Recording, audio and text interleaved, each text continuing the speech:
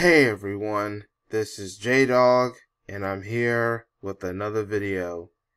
And yes, this is another episode of Jdawg Sports. In this Jdawg Sports segment, he's back!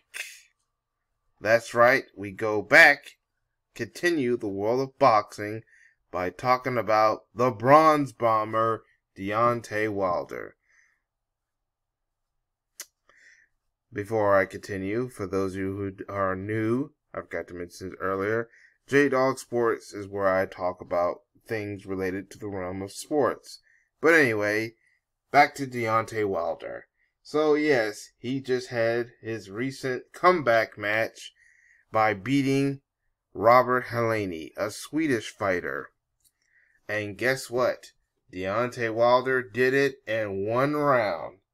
He barely even went through an entire round. He just knocked out Robert Helenius, once again showing the power and strength of Deontay Wilder. Earlier, during his plans for redemption, Alabama honored Deontay Wilder with this statue. So, I know I'm late to the game about the statue, but congratulations, Deontay Wilder. He has his own statue in Alabama, and he has went through a comeback, and so far, his comeback is a successful one. He beat Robert Helenius, showing that he still has it, despite what happened with Tyson Fury. Which, by the way, if Tyson Fury is somehow still active, let's get a fourth fight so he can finally beat Tyson McFlurry. But anyway, Deontay Wilder has other opponents, such as Andy Ruiz, which might be the next fight, and then hopefully he gets an opportunity at Alexander Usyk for the other heavyweight titles. So,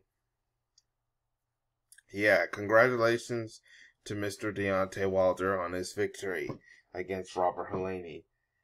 Man, so far it has been a good weekend for boxing. But that's all I have to say. Write down in the comment section what y'all think. Make sure you hit that like button. Subscribe if you haven't subscribed, whether you're watching this on YouTube or Black Junction. And hit that notification bell.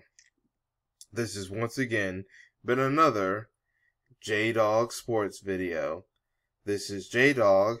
Thank you for watching, and I hope to catch y'all in another video. Peace, everyone.